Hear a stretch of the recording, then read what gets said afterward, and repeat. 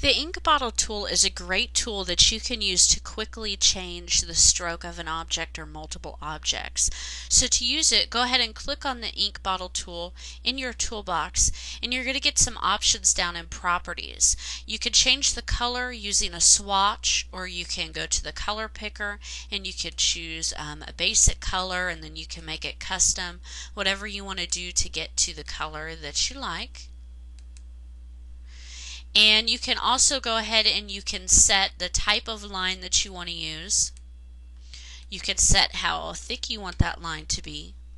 And then simply go over to your shape, click on the stroke, and it's going to change the stroke. Click on another shape and it's going to change the stroke again. So that's a really quick way that you can use the ink bottle tool to change strokes of objects within Flash.